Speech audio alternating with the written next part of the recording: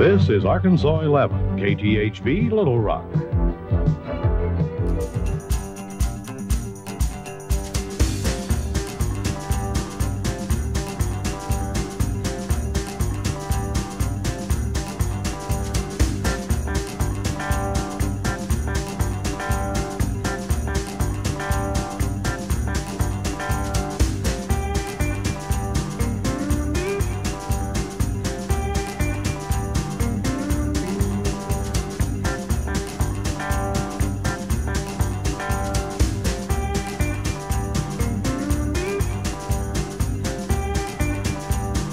I'm Chuck Dovish. Photographer Larry Ellis and I decided it was time again to show you some of our most memorable experiences while traveling Arkansas during the past year or so.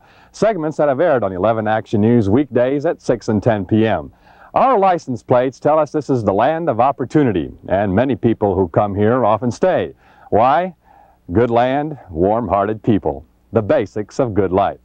Take an Arkansas rice harvest, for example. A lot of meaning there. In that same grain which not only feeds millions in this country, but in other countries as well. It stretches for miles from horizon to horizon in all directions, one of the richest rice-producing regions in the world.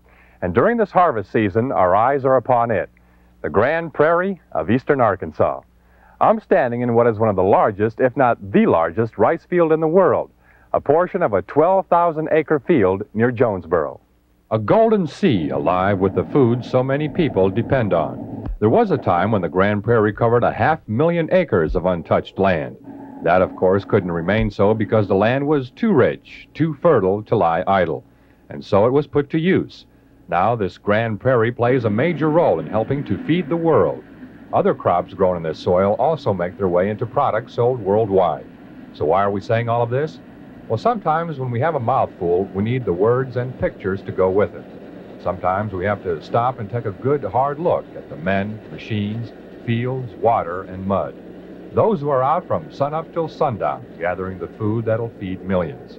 Those who make Arkansas #1 at this sort of thing in this sea of golden delights. And that's why we're saying all of this. It's worth mentioning as often as possible. The good taste from the good earth, which happens to be right at home.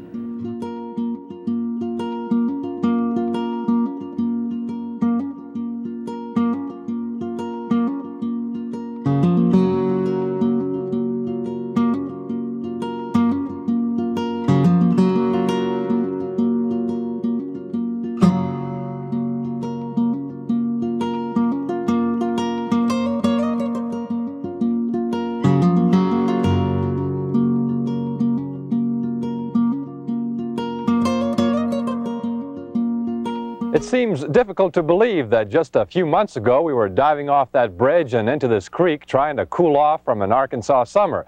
It was one of those days when a fella just had to be a kid again. How far, heavy? Traveling the back roads of Arkansas sure can pay off, especially on a hot summer afternoon. Going down Lawson Road near Salem, we ran into the Lawson Road Gang, as they call themselves, kind of like a Spanky and our gang bunch who never really outgrew their mischief. Well, anyway, their swimming hole was our interest. I mean, a swimming hole is a swimming hole. Age just doesn't have any barrier, especially when you come across an old-time bridge like this over a cool, refreshing creek.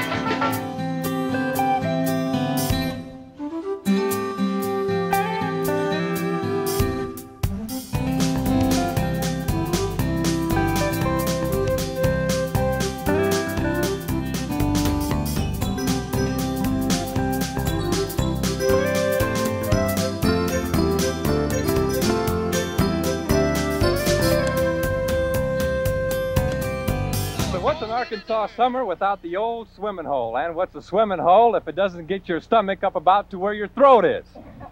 Go for it.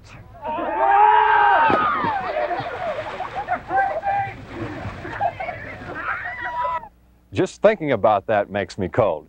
You know, there's a Hollywood, Arkansas, but Hollywood, California has also found its place in Arkansas. We'll show you what we mean right after this.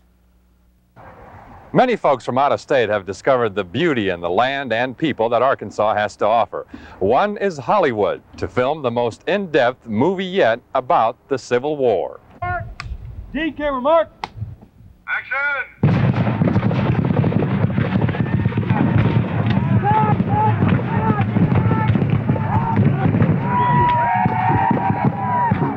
It's the biggest motion picture ever undertaken about the Civil War.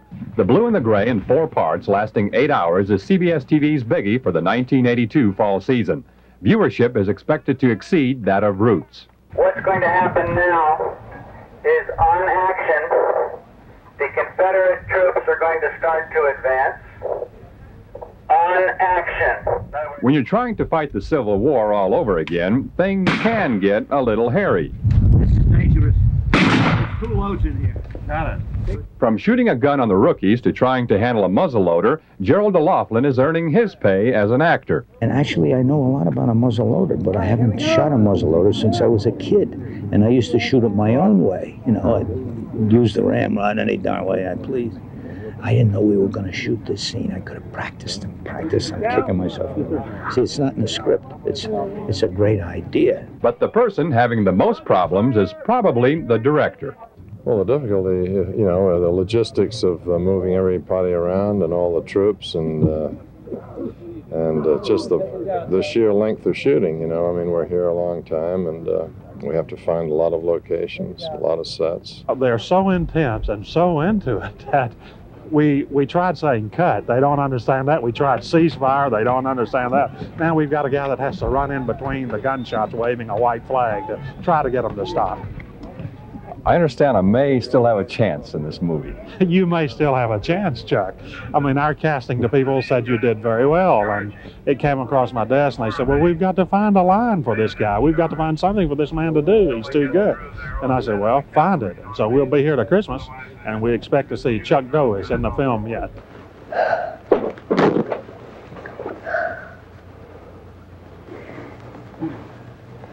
God bless you, miss.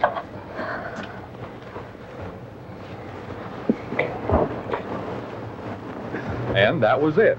4 words. God bless you, miss. After all the waiting, nervousness, anxiety, and insomnia. Ah, but look at the significance, the drama, the effect, the tears in the eyes of 50 million viewers next fall. Hooray for Hollywood. Speaking of the Civil War, combine that with all the tales of ghosts and haunted houses it seems many Arkansans just love to tell, and you have a story of a real haunted house. We visited this one on the night before Halloween. Built before the Civil War around 3 Mineral Springs on what is now Highway 270 West near Crystal Springs stands the house Mayberry Springs. It was built by a David Mayberry and served as the only stage stop between Hot Springs and Mount Ida. The way the story goes, when the Civil War broke out, David Mayberry joined on the side of the South. Before leaving, he and his body servant buried his treasure on this property. Later, the servant was roughed up by some men until he finally told them about one of the burial places under one of these pillars. Rumor now has it that the servant's ghost still guards the rest of the buried treasure. On any given night, it's been said the servant's ghost can be seen roaming around the grounds, at times standing guard on a footbridge near the house. Some unexplained incidents have taken place at Mayberry Springs. Several persons have told of hearing voices and the cry of a baby in the house and around the springs. One person was willing to tell us her experience. It wasn't too long till it said, like it's in a distance, or something like that, and then later on it was like a baby, wah, wah, wah, something like that, see? Other persons have said that when it rains, blood appears on the front steps and cannot be wiped away. Lights have been seen moving in the windows. Chains reportedly can be heard dragging across the front porch and in the attic. Also at times, something very heavy can be heard dragging across the attic floor. And a few people have told of feeling a presence near them when entering the house. Well, we did manage to find one bona fide ghost, and even he or she didn't seem at all too thrilled to be inside. We scared ourselves on that one. Back during the 30s, 40s, and 50s, and even the early 60s, there was a different type of hobo, if you will, who roamed the country, always having the same steady job. Here in Hot Springs, we found such a man, the Sidewalk Shoeshine Man.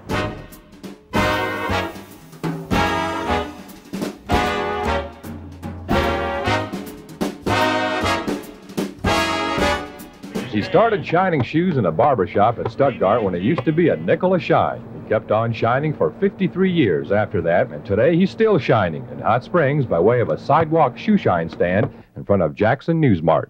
Jeff Davis, or J.D. as he likes to be called, will be 73 years old this Friday. He charges only 70 cents more than what his price was in Stuttgart in 1927. J.D. is a shoe shine man in the truest sense of the word, and you just don't find too many like him anymore. It's a lost art.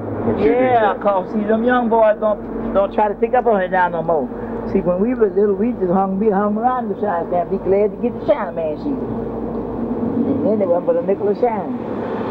So we'd be glad to get the silver, and when we catch up on that, we go around back in the garage and shoot penny dice. That's why I like it. Because the rest of the boys go around there and get the gambling, and I stay around the shine stand. And when they come for a shine, when nobody be that shine but me, so the man just let me shine. But my hardest job was to try to keep from getting that black parts on them white socks. And everybody back then was wearing white socks. J.D. was born in St. Charles, Arkansas. Before settling in Hot Springs 15 years ago, he shined shoes from one end of the country to the other, in many a barbershop, many a bus station, and on many a sidewalk. Shine shoes across the country. Well, I shine in Toledo, Ohio, and I shined in Hanford, Washington. I shined in Vancouver, Washington. I shined in Hope, Wyoming, California, and I shined in Los Angeles on Central Avenue and on 56th Street. I shined there. And from there, I come all the way back this way shining. That's a lot of shoes.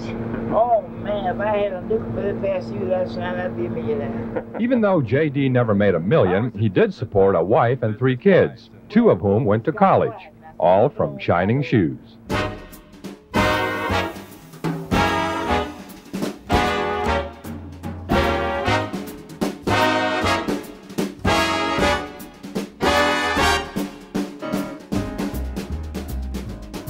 He was a shoe shine boy from Harlem.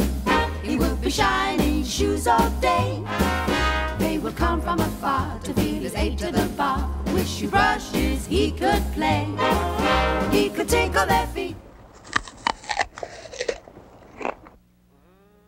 There's nothing better than Arkansas apples. I don't care what Washington State says.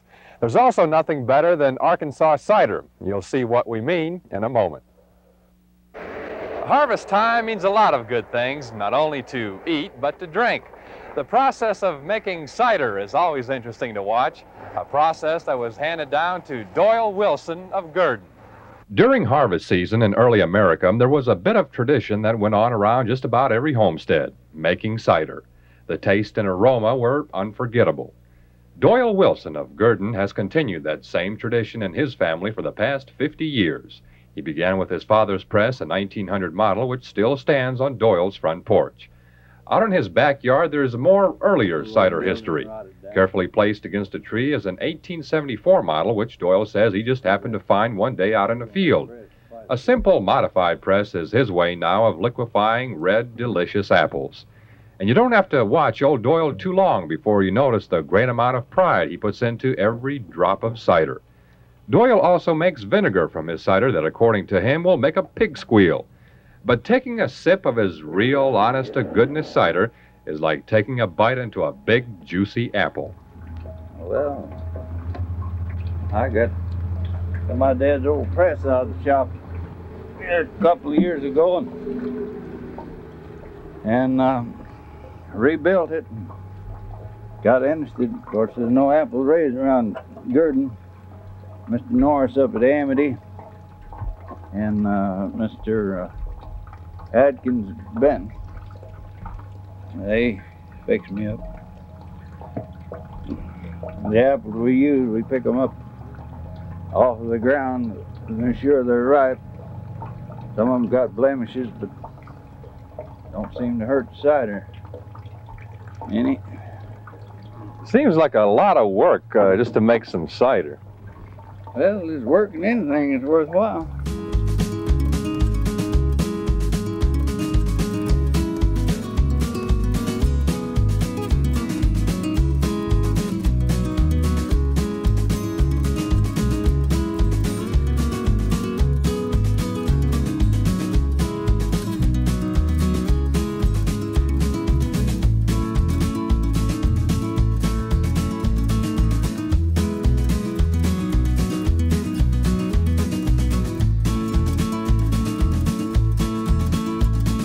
that's the final prize product right there, huh, Doyle? That's right. That looks mighty fine coming out of there, mighty fine. Other than the apples, all come out. Here's to you. Thank you. Yeah. Ah! If you overdo that thing now, you know. Yeah, boy. I'm not going to be responsible for any accidents. Some of the best cider in these here parts of Arkansas, right here at Doyle Wilson's Cider Shed in Gurdon.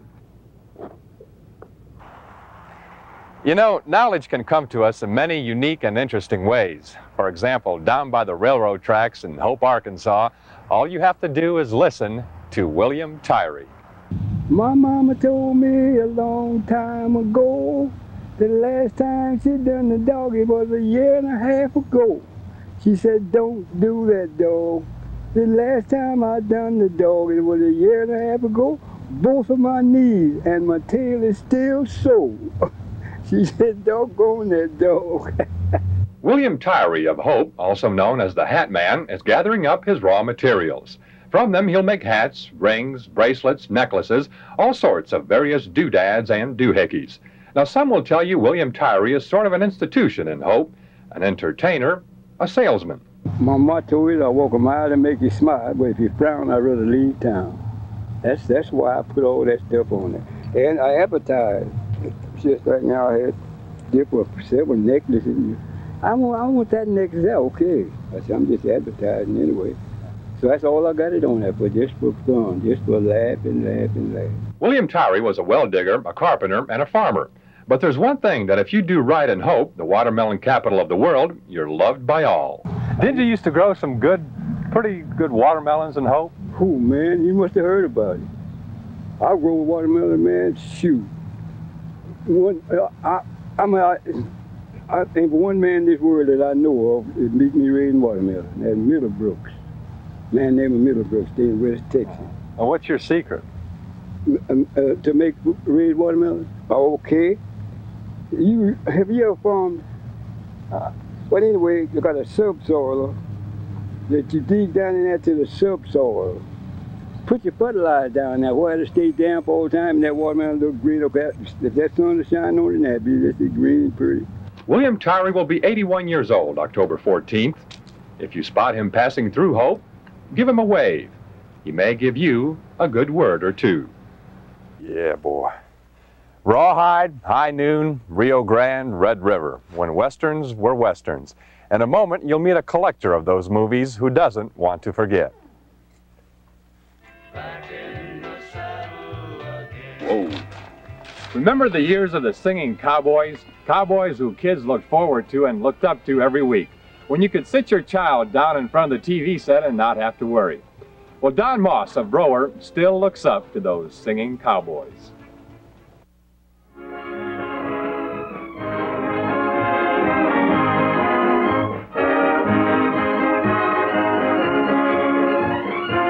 Westerns from the days when you could go see them for only 10 cents. Don Moss remembers them. He used to run the projector at the Deuce Theater in Rower before it closed in 1953.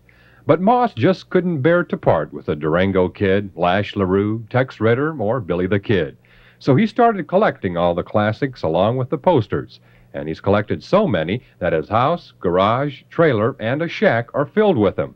Many are from the 30s and 40s, when 200 to 300 Westerns were made a year.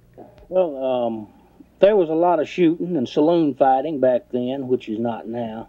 You seldom ever see a saloon fight in a Western now. But then there was a lot of saloon fights and gunfights, horse riding. And today it's just not like it was then.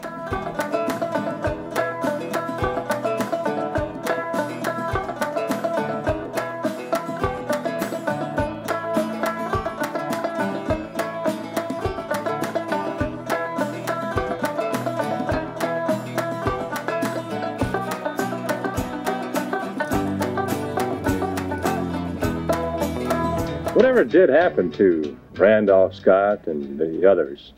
Well, they're still around. They're some of them's passed away. And we get them at the film festivals once in a while, the old timers that's left. Randolph Scott is alive and well and wealthy, living in California, as is Gene Autry. Singing his song of the trail when shadows creep. Every story's got to have a happy ending. If you like what you've seen during the past half hour, join us for Travelin Arkansas weekdays during 11 Action News at 6 and 10 p.m., where stories do have happy endings with people who take pride in what they do. Hopefully, you'll be one of those persons we meet soon. Thank you and take care.